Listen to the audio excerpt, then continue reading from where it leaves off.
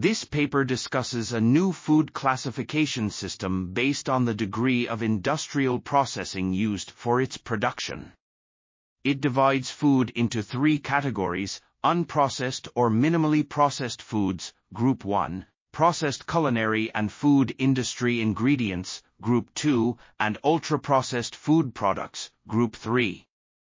The survey data collected from the Brazilian Household Budget Survey in 2002/2003 was used to illustrate the application of this classification system.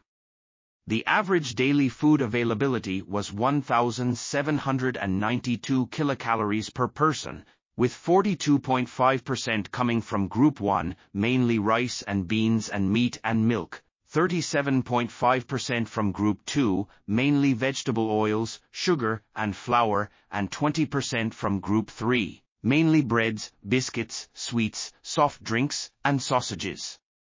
The share of Group 3 foods increased with income and represented almost 1/3 of all calories in higher-income households. The study also examines the potential impact of replacing Group 1 foods and Group 2 ingredients with Group 3 products on.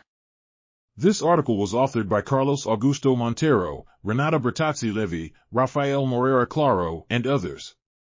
We are article.tv, links in the description below.